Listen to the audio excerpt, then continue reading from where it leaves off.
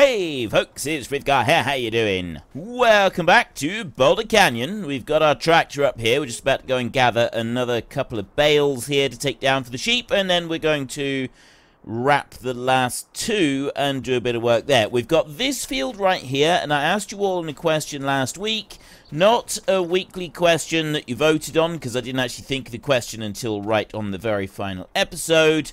But did you want me to leave this as one large field all the way around and join it into this one, and then have this boulder here as an island in the middle, or did you think I should put a separate field over here? And the majority of the people that replied actually said that you wanted me to have it as not a separate field, join the field up and make it all into one big field. So we'll do that, and we'll have an island in the middle. We'll see how that works out. And then we're going to... Well, we're working on our sheep, and we're working on our field. And then once we've done all of that, and we've got this field all ploughed up and ready to join into the grass field there, then we can start working on some more stuff up there. I was thinking about asking a question about something up there, but honestly, at this point, it doesn't really matter. So we won't worry about a weekly question this week again.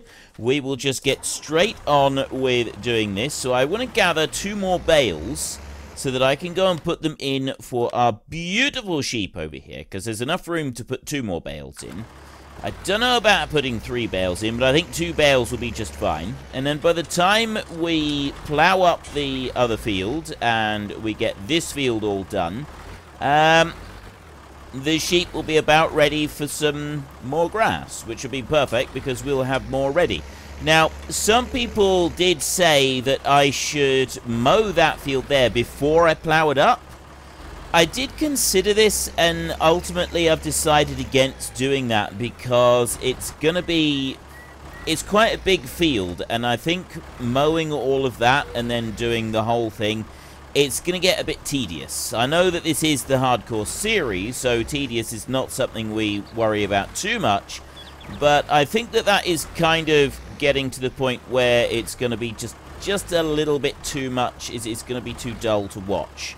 So I'm not actually going to do that. What I am going to do, though, is I'm going to bring that one over there and then put it straight back again, because I didn't wait to straighten the wheels. So let's do it like that. There. Then straighten the wheels. There. Right. Now, let's pick this one up. Driving on all the grass that we want to go and pick up very soon. Easy does it. Easy does it. There we go. Right. Okay, we've got 2 more bales of grass. We're going to take these down. And then the other 2, we will get them with the wrapper and wrap them and sell them immediately. And we can also get our rake working in the field as well, which would be absolutely fantastic. So we'll bring these in round this way. Look at all the sheep lined up there. Now they're not lined up. They were obviously lined up to start with, just as a kind of a thing. Not quite sure why, but they were. Let's not question the inner workings of the sheep mind, because it is a very strange and peculiar thing. Not to be questioned and not to be trifled with. But there we go. We've got plenty in there. The water, we'll worry about that later. We don't need to worry about the water. They've got enough water to keep them going at the moment, so we don't need to concern ourselves with it. What we do want to concern ourselves with, I'm going to leave the front loader on like this rather than changing it over. And that way... Because, yeah, at the moment I don't need a weight on the front, do I? Not if I've got this one. And I could probably do with a rear weight. But yeah, I don't think we need to actually worry about it too much. We can just kind of leave this one going like this. What we'll do, before we actually put that one going, if I run over to this tractor over here, and we will get going with this one, it's a little bit weird that that one is hooked on like that, because of the lack of actual visual on the rake. But still, it works. That's the important thing. So long as it actually does what it's supposed to do, I'm not too fussed about it. So we'll bring this one up here, and we will unfold it as we go, and we will start this one working on this corner over here. And I'm hoping that it will cope with that just fine. So we will bring that up to about there. That's roughly where it's going to have to go. I press H. There. And we've now got hired help busy rowing that one up. So that one will go up there. It's probably not going to do the tidiest of jobs up on this end, but that's because of the trees and stuff. We know that that does that. That's absolutely fine. Right. You're doing a magnificent job. So, nope, we want to go to this one. That is one thing that we are allowed to do. I said that right at the beginning of the series, is that we are allowed to tab from one machine to another when we're tabbing out from hired help. We're not allowed to tab over to a machine that's over at the shop, because we can't, like, tab over to the shop and then drive back. We have to walk over to the shop. At least that was the original idea. I mean, maybe we'll change our minds on that later on, but at the moment, the idea is if we want to go to the shop, we have to walk to the shop, or find another vehicle to take us to the shop, and then come back again. So I'll put that one up on there, swing round like this, and then we will go racing up through here while that one wraps, and we will dump it off. I'm not going to do this with all the rest of them. We'll get a couple of bales and we will sell them here, and that should give us enough. Actually, no, I don't think a couple of bales is going to be enough. But there is a trailer that we can get that is a lot cheaper than the other trailers. I want to unload that one there a minute. And we don't get a massive amount for these bales, do we? Like $900 at the moment for the bales. So ideally, I'd like to keep them a bit longer. But what we've got in here... If we go to there, and then we go to... We've got an autoload trailer that's already available in the game that we can use. And it's these here. These are actually autoload trailers. That one there takes 36 round bales, and that one there takes 24 square bales. Now, they've only got one option. You can't change to multiple options on them. So I really like the idea of having this one here. It's $10,000, and it'll take 36 bales on it. And I think that would be an absolutely wonderful addition to our farm and to our whole setup that we've got here. I think it could work really well, but we're going to need 10 grand. So to start with, we'd have to go and gather a few bales and then sell them. I can live with that. We've got $1,600 at the moment, so we could gather up a few bales. We could sell them. Then we could go round, we'd do the baling, and we can... I know that I'm using hired help to do the rowing up. Again, I'm absolutely fine with that. We're spending a little bit of money on that, but it means that it's one less job that we've actually got to do. So sell that one in there. We're on 2,500 already. 899 in sold. Is the price going up? I think the price is actually climbing at the moment for silage. So it is. It's going up. Right, that's excellent. So we'll stop that one there. And I'm going to go and get the baler on.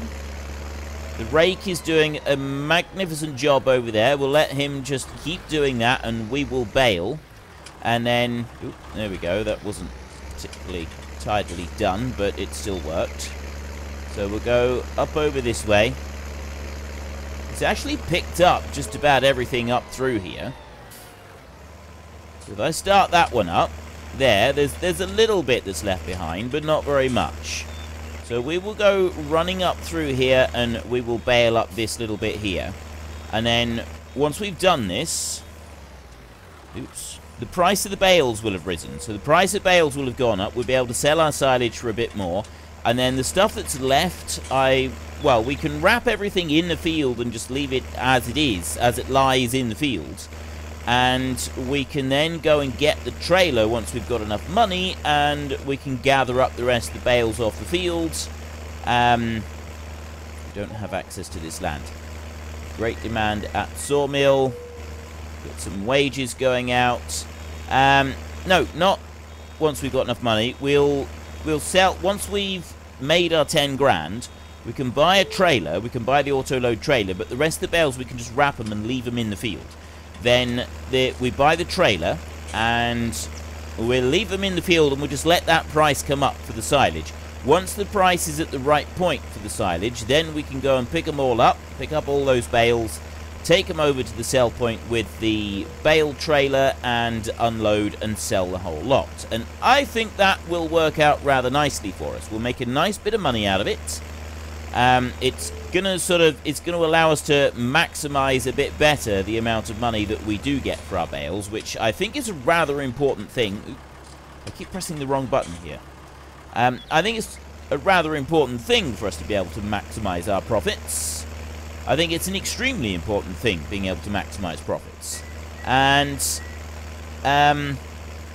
yeah, it's the sort of thing that you would do. I mean, yes, we've got the whole thing with the dealer who comes up from the valley and he's only buying bulk crops all at once. But being able to, like, we still want to be able to bargain with him a little bit. So being able to get ourselves a decent price for our bales, that does seem like a good thing to do, and it does seem like a fairly realistic thing to do. You know, we're bargaining with a merchant, a feed merchant, and we're just getting the best price available for our goods, which is kind of the whole point of having the sell point anyway, is so that we can negotiate a little bit.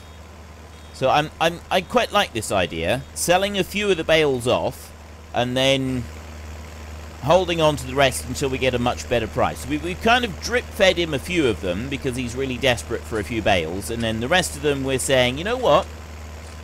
Actually, mate, we're going to hold on to these until you can give us a better price. I mean, if you can pony up some better dough for it straight away, ideal. We'll go along with that. Right, there was a little bit there that I'd left, I'd gotten left behind. I just wanted to gather up, so we'll run down here. We can actually go and we'll go over a couple of lines over here. I'll go and pick that one up there, and then we'll go all the way up through the fields.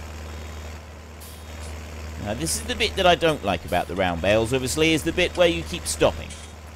And I've never liked this bit, and I've never made any secrets about this either. But I do really like the fact that we've got both tractors working in the field. I think that is very cool. I think him working there and us working up through here, I think that is absolutely fantastic.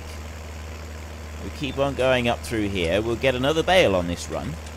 2 bales up through. So we're getting quite a good yield on this. I mean, look, you get 2 bales going up through here. We're going to have almost another bale as well as we come up through. So we'll let that one out there. And then he's coming up. He's coming back up through there. I'm just going to wait for him a minute. Right, I've done what I wanted to do. You know exactly what I wanted to do. He may stop. Oh, no, he's not going to stop. I did wonder if he was going to stop because of the angle of the field. But no, it looks like he's going to carry on. He's going to be a good boy, and he's going to keep doing everything that he's supposed to be doing. Which I like. I approve of this. Frithgar does approve of workers that keep working when, you know, they get to the end of the field. Because we know that some of them don't do that. So, oh. He says. Right. We'll go back to this one. He almost did it. He then came up to this point and then decided he was just going to stop. I'm going to go with a hired help just to do one more pass. And we'll let that one run down through. Although he may decide to get difficult with us now, mightn't he? And not just do this bit here. He might decide to turn right at the end of the field instead of turning left like he's supposed to. He's also got a bit of an awkward line. No, he's turning the right. Okay, that's good. He's turning the right way. So we'll carry on up through here. Like that. The one difficult thing with using this baler is it's very difficult for me to go off to the side and do like a side camera angle like this. Because you've got to be so accurate with getting that infeed spot on, it's quite tricky to be able to do that and give you a bit of variety in the footage. But it won't take too long to do this. He's probably going to turn that tractor around and then he's going to stop because of the angle of it. I mean, that's actually alright. It's quite short runs on that little bit, so it's not really going to be the end of the world if he decides to go and do that. We will... Now what's he doing? Right, now I've turned too much there. To straighten up a little. There we go, that's better. Right. Now we can run up through here. And we can probably go on a bit too... Yes, you've gone on a bit too far. I'm very good at rushing on too far on this one. So let's unload it. He's actually... Now he's doing it properly.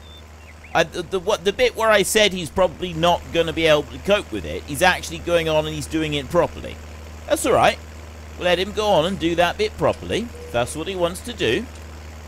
We can keep going up through here, and our number of bales is ever increasing. We've had 2 off of... I think I went a little bit too far on that one. Just a smidgen. Just a tiny smidgen. Yeah, let's close you down again. Off we trot. Right up through here. Right, we should fill this bale up.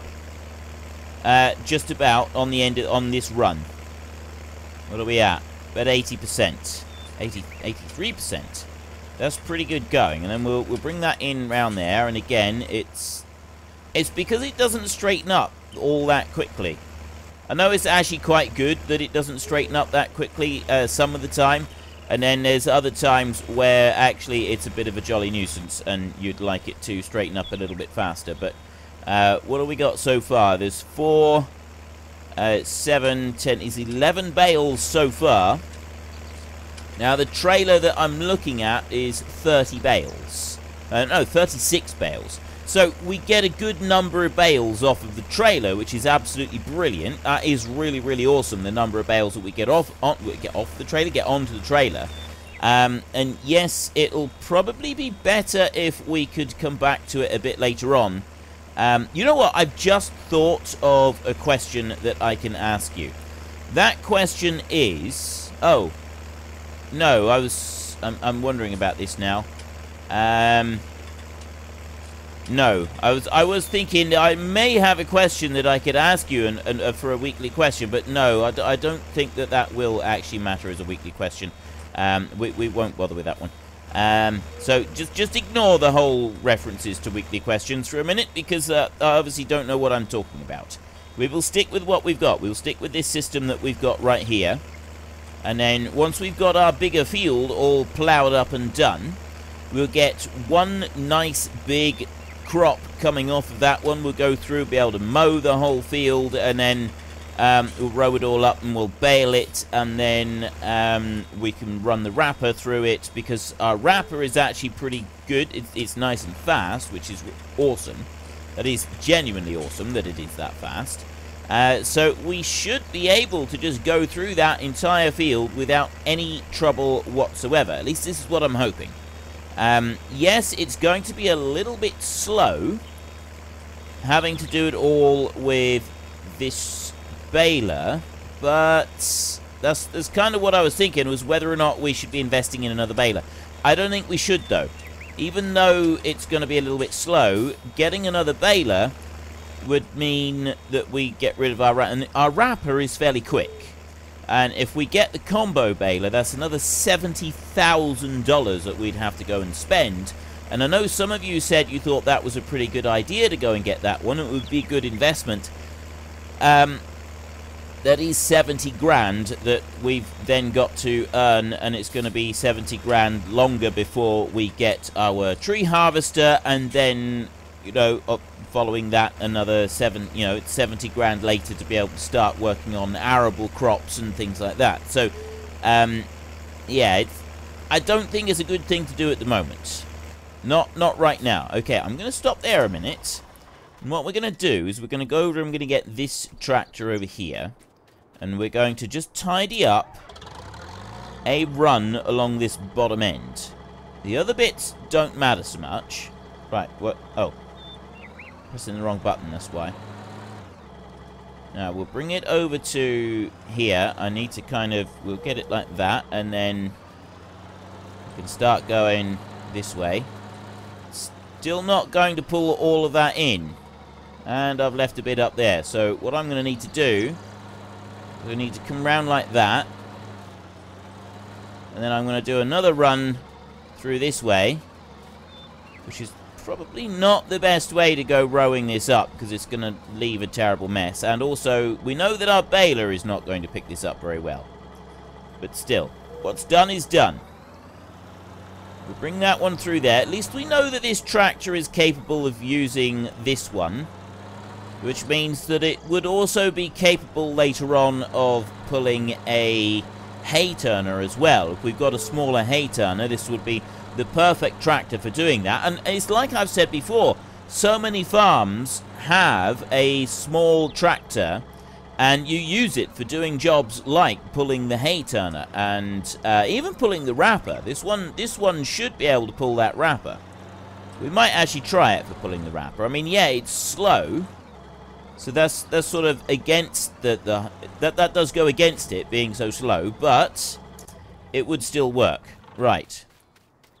Bring you there, and then I will leap into this bad boy here, and we will spin round. Like this. I got a little bit there in front of that bale that I want to gather up, and then we've got these two-part runs, or these two little bits on the end here, like this. So I'll try and gather those up, but I don't want to dump a bale at the end of the run. It's just going to be right in my way, isn't it? I don't actually need to dump a bale right at the end of the run. I can bring the bale out there and I can drop it off there, like that.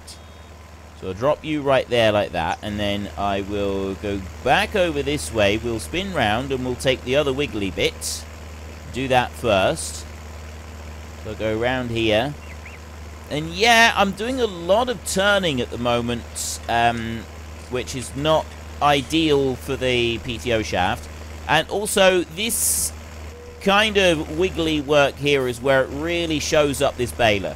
This baler, it really does show the absolute worst aspects of this baler, and that is that narrow pickup that just doesn't pick up the grass at all. It doesn't like to pick it up. And the bit that really frustrates me about that is the lack of realism on it, because if you go over a clump of grass, it pulls the whole thing in. Right? The cutoff point for where it picks up on this model is well inside the actual edge of the pickup. Whereas all of the other balers, the cutoff edge, the cutoff point for where it gathers up the straw or gathers up any of it is outside of the limit of where the actual pickup bit is. And because of that, it basically means that this baler is a lot worse than any of the others, and it doesn't need to be. If it had the same pickup width as the others, it would be a significant improvement on it, and it would make the baler in general a lot better. But I've gone on about this before. It's something that does frustrate me. I really don't understand why they deliberately made this baler so poor. Why they had to go and make this one so appallingly bad performance-wise compared to all of the others. I mean, yes, it's a little bit of a cheaper... It is the starter option. But I don't see that as a reason for making the pickup reel so narrow that it doesn't pick up half of the crop, you know, half the time. It doesn't make any logical sense to me. Why would you deliberately make the baler worse? You're still going to want to upgrade from this one. You're still going to want to go for a square baler, or most people tend to want to go for square balers. From what I've seen of a poll that was asked on the Farming Simulator on the Facebook page, yeah, most people automatically go for square balers anyway, or they will upgrade and they will get the combo baler. So what is the point in making this one so atrociously bad if everybody's going to be upgrading from this one and not wanting to use it anyway? That's the bit that doesn't make sense to me. That's the bit that I find genuinely confusing.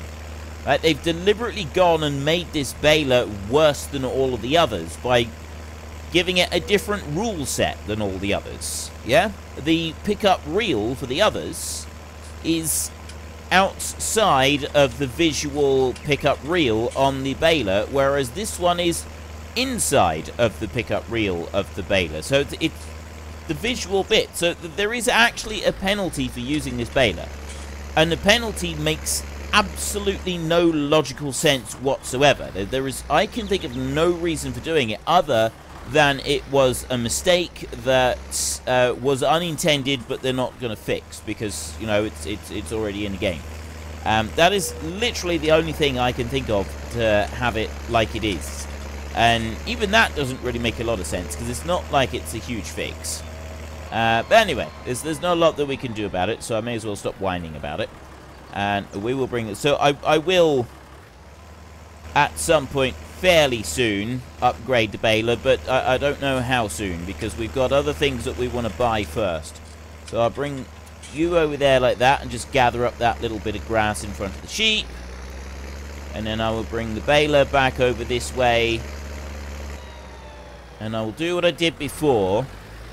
That I'll anchor it round like that. And then I'm going to leave it right there. So that one's there ready for cleaning up the sheep. We've got...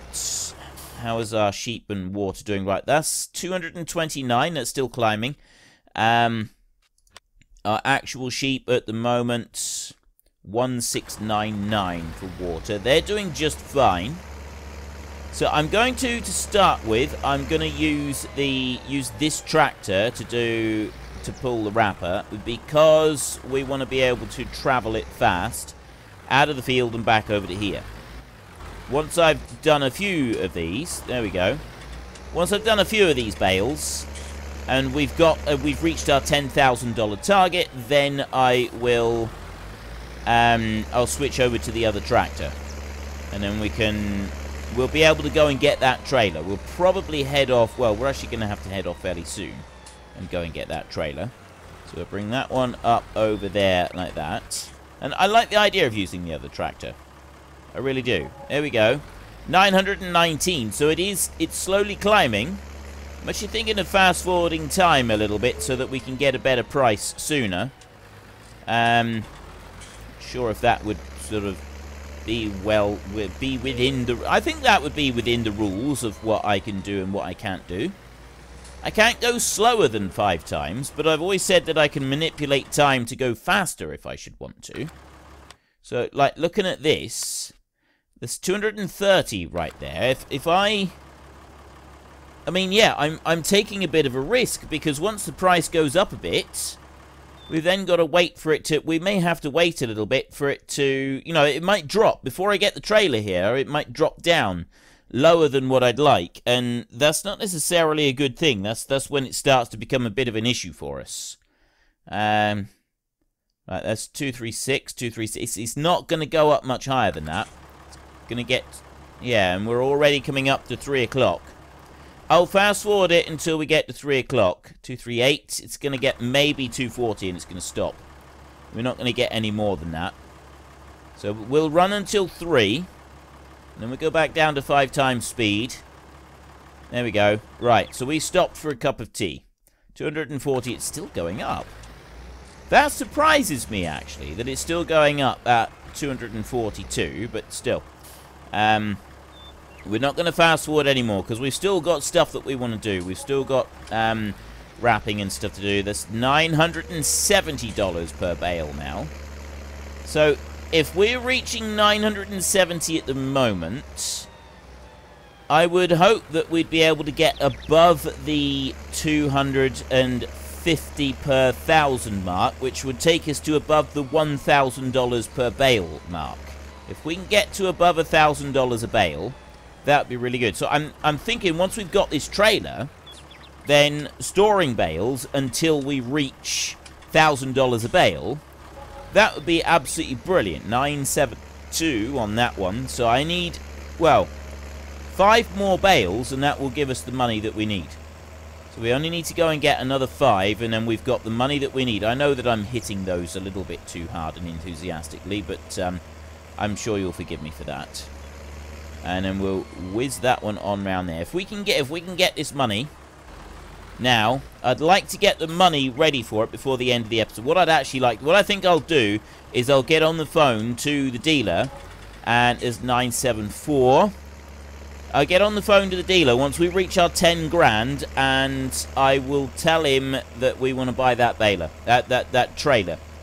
As soon as we reach our 10,000, I will tell him I'll ring him up, tell him I want to buy that trailer, and I want it sat in the yard so that we can go and pick it up as soon as possible. And then we can go and get it and we can bring it back. There we go. There's another one. Because once we've cleared the bales off the field, it's 976. So slowly, it is slowly increasing for us. Every time we sell a bale, it's going up by another $2. Just as time slowly ticks by. I'll go and grab that one. So it should be... No, it's going to be 3 bales. 3 more. It's this one and 2 more. And that should be right. That should be absolutely spot on. Almost exactly 10 grand. I'll bring you up to there like that. And unload. There we go. What are we going to get? That's going up to 978. It is. It's slowly increasing. Still going up. So if we were to fast forward time more than what we're doing right now, it would probably push that price all the way up to the 1,000 mark that we're after. Oops. Okay, well, I didn't quite mean to... We'll go and get this one over here. 2 more bales. That's all we need. Then we can get that trailer ordered. Then we've got more bales to wrap. And we want to get the bales off the field so that we can put some fertilizer on the field. That's going to be the next thing that we're going to need to do. And once we've got a layer of fertilizer across the fields, that's all we're going to actually need to do to that field at all. There's nothing else that we need to do to the field once we've got the fertilizer. 980, 1 more bale, and we've got it. And we've done it. So yeah, we've got 4, 5, 6, 7, 8, 9, 10, 11. We'll have another 12 bales left after this. If we get a full 1,000 per bale, there's another $12,000 coming off of this field to go into the kitty, which is absolutely fantastic. So then we can start, we can get the fertilizer on the field, we can go back to putting, doing stump grinding, clearing the other field, we can start working on the ploughing and stuff like that. Right, 983 right there. Let's get on the phone. Baling technology right here, and right, Mr. Dealer, 36 round bales right there. Oops, back. No, I want to go to that one right there. So we can have Michelin wheels there, those big ones, or we can go with the Trelleborg wheels right there, or Michelin. Okay, we'll go with the Trelleborg wheels. Now, this is a fairly heavy-duty trailer, but I am confident that our tractor should be able to pull it. I don't think it's going to have any problem with that. So we will buy that bad boy right there, yes, for $10,000. Fantastic. That one will sit at the shop and it will wait for us. And just wondering if I should do the wrapping. You know what? I'm going to leave that wrapper there, just like that. And I'm also... Oh, no, wait. We wanted a bucket, didn't we? We actually want to have a bucket. So ideally, what I want to do is I want to sell 1 more bale. I'll do that right now a minute, and then we're really going to have to go. I'll pick that one up, and we will take this tractor as it is. We'll leave the bale spike behind, but we don't have a bucket. That's why we've been using the round baler to clean up after the sheep. But a bucket would be better, wouldn't it? That would be a better option.